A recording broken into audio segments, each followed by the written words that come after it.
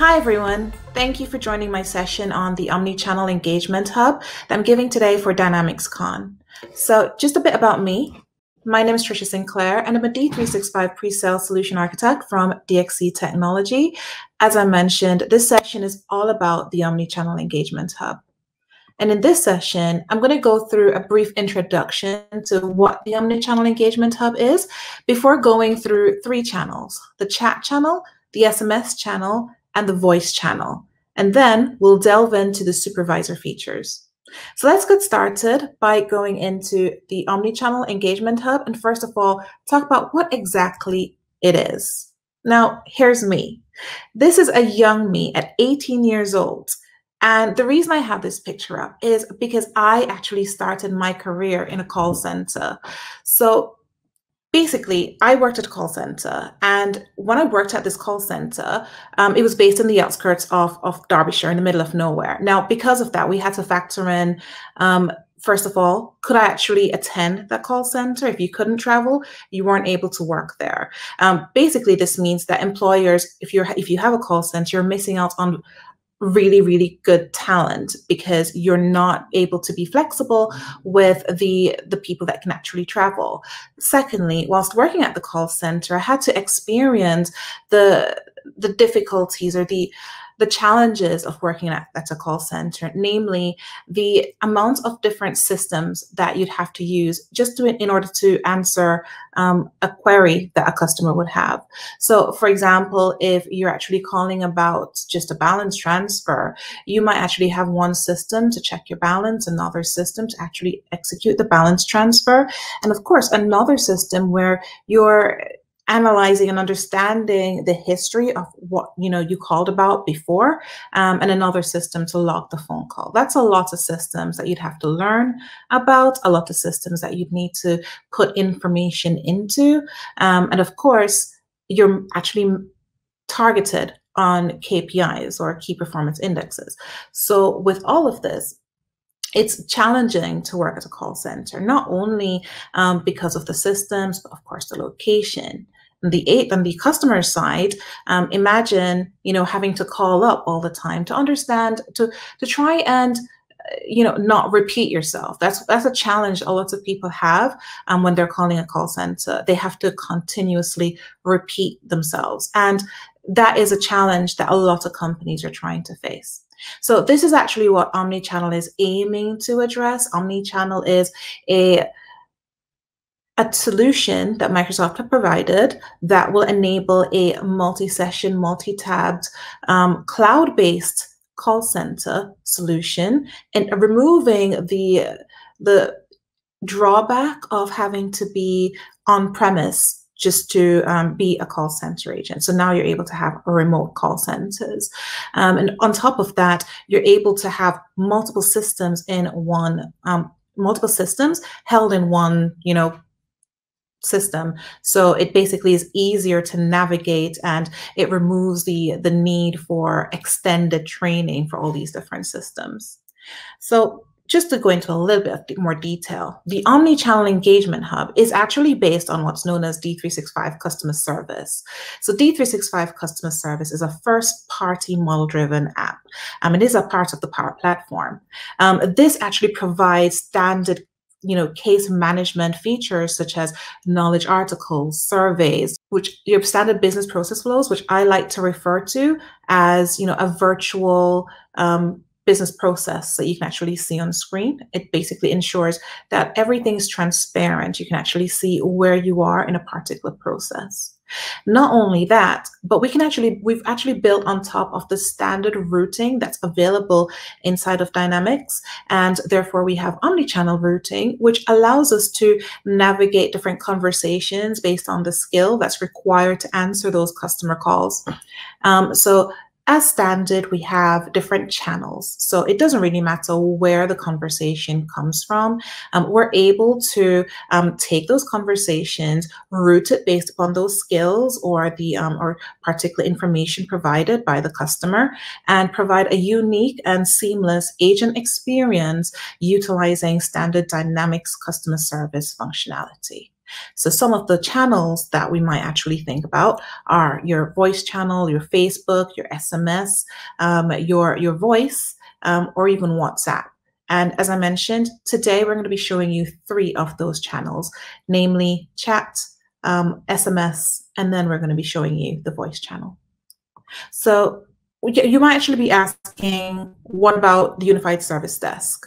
Well, Unified Service Desk is also a multi-session, multi-tabbed experience. This, however, is a desktop application. So like I mentioned before, when working at that call center, it was all on-premise applications, things that were installed in machines, which meant that you had to be on site in order to do your job. And if you weren't able to make it to site, then you weren't able to work. That's pretty much the same experience that you have with the Unified Service Desk. It has to be installed on a laptop or on a machine. And on top of that, it does require a highly complex setup. So you do have to have some form of experience to configure and set that up.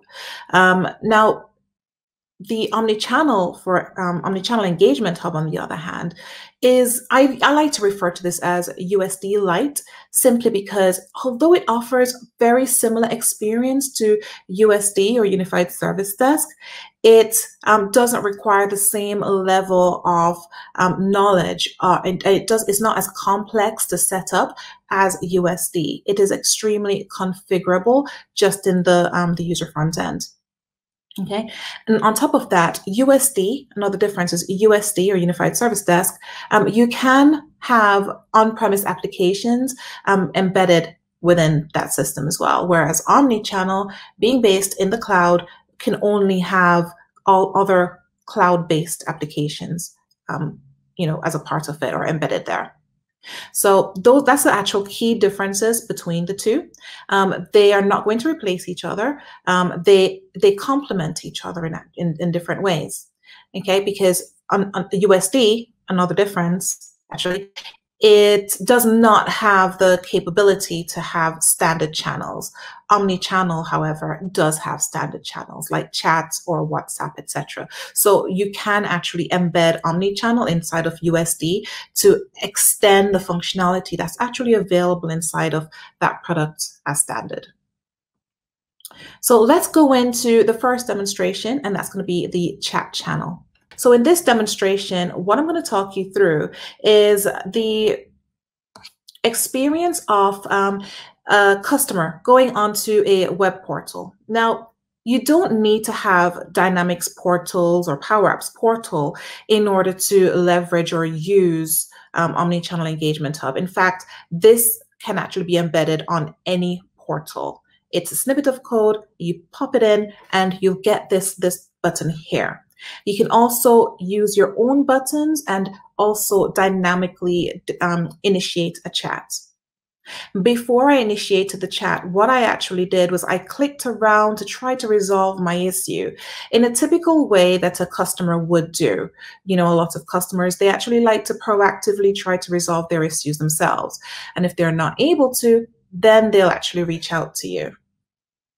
So let's go and initiate a conversation. So as you can see here, we have a pre-chat questionnaire. Now, this pre-chat questionnaire is basically prompting us for information to enable the chat conversation to route it through to an appropriate queue or team.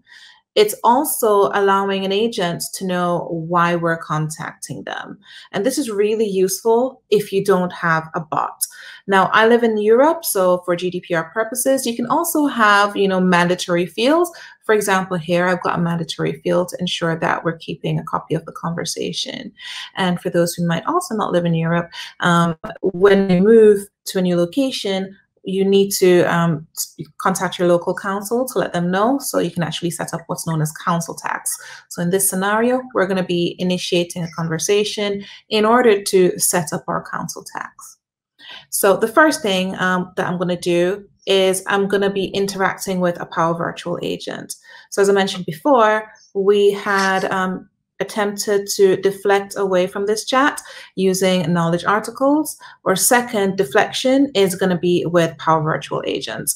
So Power Virtual Agent is going to attempt to deflect away a lot of that conversation, enabling an agent to deal with more complex cases. So the bot is now going to deflect to the agent.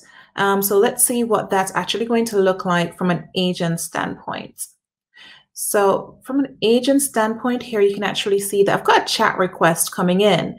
Now the chat reason is council tax enquiry, and that is because, as you saw, I actually chose chat reason as the reason for me contacting the council. You can see it here, the wait time is actually counting down, and once the wait time has counted down, what's going to happen is two things. The agent's status is going to be reset to a way to prevent them from getting any new conversations, and they'll also get a notification to advise them that they missed a conversation. So this is just to enable us to service customers better and not have them waiting for too long for someone who's actually just not there. I did mention that the chat reason is coming from the pre-chat questionnaire, but on top of that, you can also have the chat reason coming from your Power Virtual Agent, because this is all contextual information that the agent or the agent is now going to have handy to them. So here you can actually see that the OmniChannel has identified the customer based upon the name. Now, because the name is the same, it's going to identify me, but I can also search for customers and validate that they are who they say they are before going into servicing the issues that they might have. On top of that, I'm not coming in as an agent blind. I can actually see the conversation that the bot and the customer had and actually pick up the conversation. And I also have information that's been provided about the customer, namely the cases that they've had open with us or closed or recent cases. I can actually see the pre-chat survey information that they populated, the queue that they've come into, because as I mentioned, based upon the pre-chat questionnaire, I can route the conversation through to a different queue.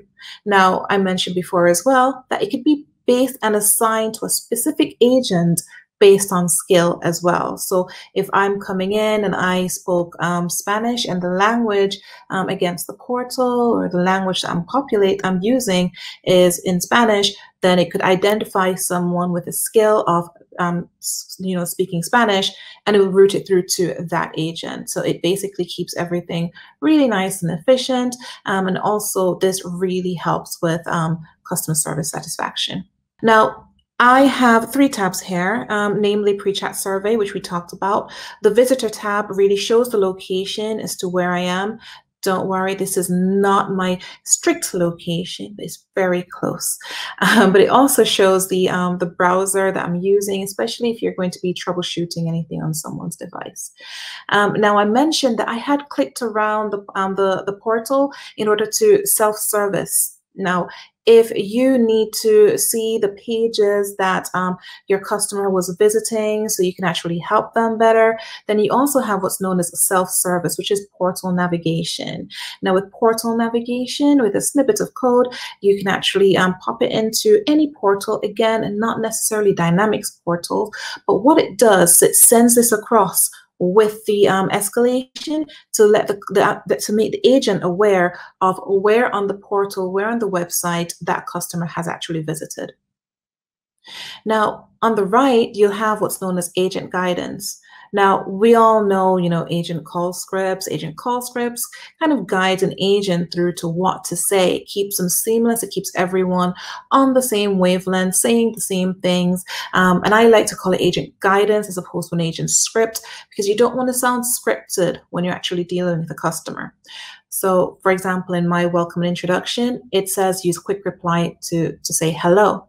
And that's a good reminder that I need to show you how to use quick reply. Now, quick reply, I like to call it canned responses. It's a templated response that enables agents to have a large number of text or a large grouping of text by using just code. So if I just put #Q, for example, indicating that I want to use quick reply, and I populate what I want to say, then it will search through a subset of quick reply templates and allow me to choose the one I want and pop it in. Now, it will also use what's known as slugs. Now, what a slug is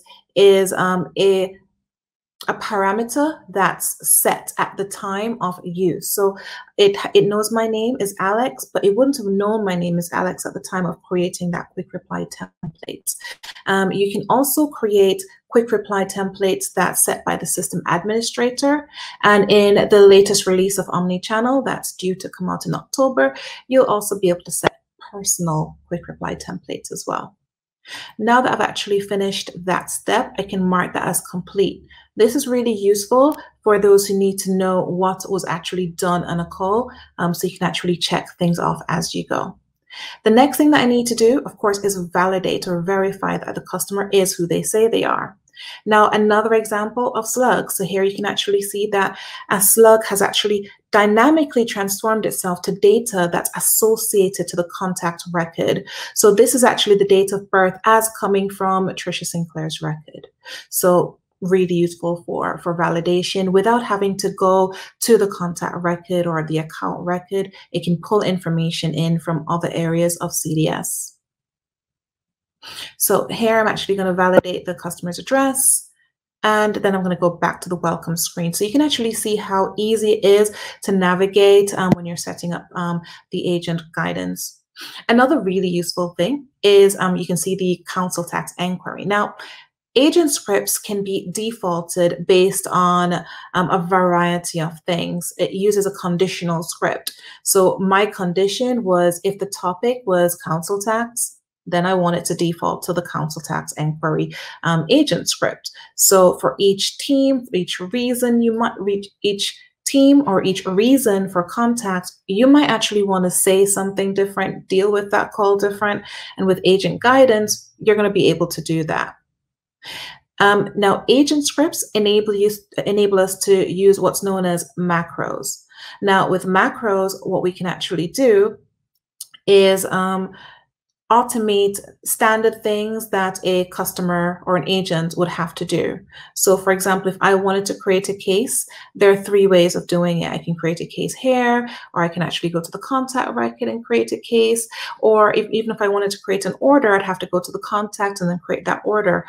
Alternatively, you could leverage what's known as a macro, where at the click of a button, it can take all the information that it knows about this conversation and pre-populate it to reduce the effort that the agent would have to do so they can focus on the conversation at hand. So as you can see, with the click of a button, I've been able to create a case with the case title populated as to the reason for contact, the customer populated, the origin, and the description is populated with the information that's taken from the Power Virtual Agent bot. Okay, and of course, as you can see, it is leveraging standard D365 customer service functionality. For example, the business process flow that I mentioned earlier, which is a digital representation of your internal business process.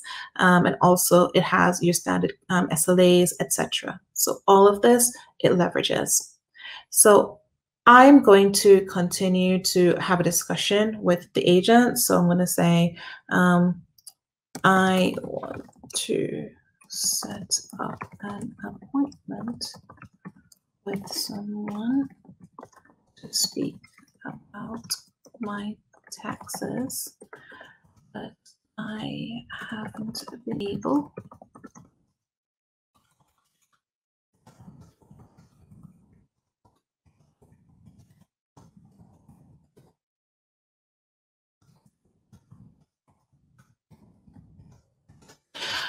Okay, so I have said a few things there. Now, the reason I've said that is because what I'm trying to do is I want to show how we can leverage what's known as Smart Assist. Now, what Smart Assist does is, imagine if you're in a call center like I was, what I would tend to do is I would put myself on hold. I would have to interact with someone else to ask a question to get guidance. So for example, a new trainee or someone who just needed a bit of extra support. They're able to, instead of interrupting someone, they can leverage what's known as Smart Assist. Smart Assist is listening to that conversation. It's listening to the text that you're using, and then it's going to reach out to the different areas internal to Dynamics, external to Dynamics, and populate the information here that it would suggest based on the configuration of the system administrator. And so what this is it's an adaptive card that I can actually use to now automate the creation of this appointment, because it has identified that I've asked to set up an appointment. So, well, the next step is, okay, let me create an appointment for you. So again, with a click of a button, I can actually create an appointment. So as you can see, it's really cutting down the amount of effort that an agent would actually have to do. Okay, so I have...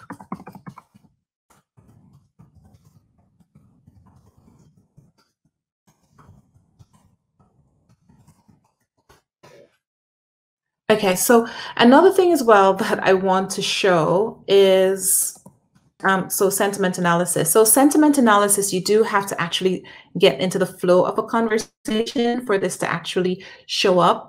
But here what you actually have is sentiment analysis that show either positive or negative. And if it does show negative or it's trending negative, what this will then do is this would send an alert to a supervisor to let them know that they might actually need a conversation is in need of attention because someone is not happy. So it's more a proactive supporting of your agent. Instead of waiting until things get really bad, you proactively attempt to support them by coaching them behind the scenes and then jumping in if you feel that there's that need. So what I'm going to do now is I'm going to end this conversation, because what I want to show is what this will actually look like to the to the customer once that conversation has ended. So once the conversation has ended, what will then happen is they can be prompted to complete a post-chat survey. Now, this post-chat survey leverages what's known as customer voice. So here we're actually leveraging different parts of the Power Platform in order to ensure that we have a seamless customer journey. And here, if we populate everything, then the customer voice survey response is then associated directly to that conversation, enabling you to do any reporting to validate your customer satisfaction levels. So let's go back and actually just reconfirm some of the tips and gotchas. So what I showed when I initiated the chat was a notification template showing us what the chat was coming in about and why the customer wanted to speak with us. Now I did show a reactive chat, but it is also possible to have a proactive chat where if someone is on a particular page for a long time and you want to proactively reach out to them, that could actually happen as well, and they would actually go through the same process, same journey that we actually went through for reactive chats. Now, we also showed the ending of a chat, but when we have the ending of a chat, the agent or the customer is also able to download transcripts and save them themselves. The agent is also able to see that transcript. If there's any masked data, though that masked data is not saved to the transcript. The chat button can be designed within reason. If there is any extended design that is needed, the suggestion is to create your own chat button and then dynamically initiate a chat conversation using code. That information is available on Microsoft Docs. Now, I did show Smart Assist, and Smart Assist can be extended in a wide variety of ways, and it has so many uses. So for sales, for example, it could be your next best action. It could also be different offers. It could leverage information from customer insights. There's a variety of things that you can actually do with Smart Assist, which makes it such a powerful option inside of OmniChannel. And then also for the application templates, we showed how we could actually bring up different tabs based upon the different buttons that we were clicking inside of Agent Guidance. Now, these application templates go across the different channels. So you could have one different set for your chat channel and a different set for SMS and voice. Now, although I'm going to show you the SMS journey, it's pretty much going to be the same journey, but we're going to show just to show how it can actually be pretty much seamless, irrespective of which channel you're coming through. So it reduces on training time. And the reason I have this slide here, which is a comparison slide between the Live Assist products for those who might actually currently be using Live Assist and thinking of coming over to OmniChannel, this slide shows what the differences are between the two. Right now, they are actually all the same. It has the same features between the two, albeit they might actually be tackled differently. They both have the ability to transfer. They both have canned responses, surveys. They both have chatbot integration, and they both have routing. So they both have pretty much the exact same features now. Let's go in to the SMS channel demonstration. Now for this, what I'm going to do is I'm going to just link my phone to the screen. So give me 1 second whilst I do that. Okay, so now that we're actually inside my chat, what I'm going to do is I'm going to initiate a conversation. Now with SMS, the customer has to initiate a conversation. We're not currently able to initiate outbound conversations. Just like with the chat conversation, what's going to happen is we're going to go directly to Power Virtual Agent, which is going to attempt to deflect the conversation. So I'm going to say I need to set up console tags. So again, like before, what this is going to do is it's going to take me to the council tax topic inside of Power Virtual Agent, and then it's going to route me through to an agent. Unlike before, though, what's not going to happen is obviously I haven't had pre-chat questionnaires. So there are key differences between the channels. So here you can actually see that I now have an SMS request coming in. Now, as you can see, it's actually found me as a customer. Now, how has it found me as a customer? Well, it's found me as a customer because my telephone number is actually linked to my customer profile.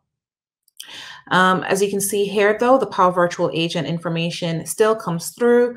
I still have the agent guidance available to me, and I can still leverage the same scripts that I had before. So as I show you through this journey, you'll actually notice that the same functionality that's available in the chat channel is actually the same functionality that I will have available to me on the other channels as well. I'll show you some key differences though with the voice channel, but effectively the Smart Assist will still be here. So I can initiate a Smart Assist by saying I will create an appointment for you. You can see here that I can still initiate the Smart Assist, and I still have the necessary conversation details. Okay, so the next thing that I want to actually show is how we can take it further. So we can refer to knowledge articles. You can refer to knowledge articles. You can actually transfer the conversation to a different agent or a different queue. And you can also, if you were a supervisor, monitor conversations as well, which I will show you later. Now, against this, you can actually have different tabs that you can actually refer to. So if you were, if you needed to refer to an external knowledge base, that could actually be an external tab. So just to really just recover what we actually just went through for the SMS channel, SMS is currently available with two different providers, namely Telesign and Twilio. These two channels are currently the only Microsoft supported channels. However, you can also create what's known as custom channels if you wanted to take any external channels or external SMS providers into OmniChannel. So it is still possible, but these are the two that will enable you to use what's known as this SMS channel. Now, let's also look at the voice channel. So as I mentioned before, there isn't actually much that's different between them. The SMS channel, of course, we weren't able to leverage pre-chat surveys or post-chat surveys. Same with voice. We're not going to be able to leverage pre-chat surveys or post-chat surveys or, the portal navigation. Now, with the voice channel, if you wanted to initiate it, it has to be Channel Integration Framework version 2 compatible. You can actually build your own custom-built soft phone, and there is a lot of information out there that will enable you to do that. There are also ISVs that do provide this service as well. So you have, like, for example, Solgari or Ingenious. They actually offer the capability to integrate a soft phone integration into Dynamics, or not soft phone, but their integration into Dynamics that would provide that voice capability. On top of that, what you can do is, of course, you can record your voice calls and leverage what's known as conversation intelligence or call intelligence that's also included inside Customer Service Insights. Let's have a look at our final demonstration where we delve into the supervisor features. If we actually go in and log in to OmniChannel as a supervisor, what you'll see is we have what's known as the ongoing conversations dashboard. Now, this ongoing conversations dashboard really enables us to see who is who's actually in a conversation, which customers are they in conversations with, through which channel, etc. The voice channel does not currently appear in this list. Okay, and the reason for that is because it also shows the sentiment as well. So it doesn't actually appear in this list. If I wanted to, I could actually monitor a conversation, or I could, if it wasn't assigned. So for example, if a customer had was still in a queue and was unassigned, I could manually assign it to an agent by selecting it and selecting assign. If I did monitor a conversation, what would happen is, as a supervisor, I would be able to kind of see the conversations without joining the actual conversation. Now, if I did join the conversation, what would then happen is I could interact with the agents in a private mode before going in and actually joining the conversation in a public mode. So I could actually coach the agent behind the scenes before actually joining in to the conversation if I needed to. The internal messages are not included in the public version of the transcript, so you'll be happy to know. Okay, so let's just finish up with the supervisor features. Another part of the supervisor features is the dashboard supervisor will actually have access to. So as a supervisor, I will be able to leverage what's known as the Insights dashboard and the Sentiment Analysis dashboard. These two dashboards come as standard within OmniChannel Engagement Hub. They basically allow us to see the history of the conversations and actually see how well we're actually doing, how many conversations we actually engaging in, and what's our wait time and typical KPIs that a call center would actually have.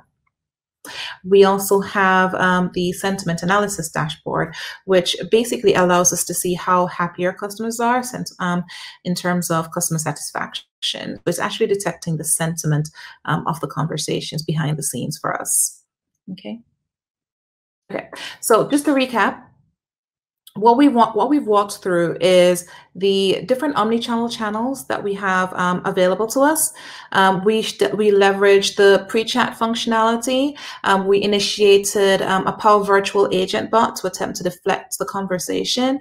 We were then able to show the different customizations that were available, like, for example, being able to tweak or change the look and feel of the chat button, or even the self-service functionality that was demonstrated. We were able to leverage quick reply and agent scripting or agent guidance. And also we talked about sentiment analysis, which really helps to kind of enable our managers or supervisors to pretty much proactively coach the agents as necessary, and stop a conversation from derailing even more than it might already be doing. We also demonstrated Smart Assist, which kind of helps coach and guide agents as they're interacting with customers, and also the supervisor dashboard, and we talked about different reporting capabilities. Thank you so much, DynamicsCon, for providing me the opportunity to present today. Now, if you've got any questions, please join me in the conference chat.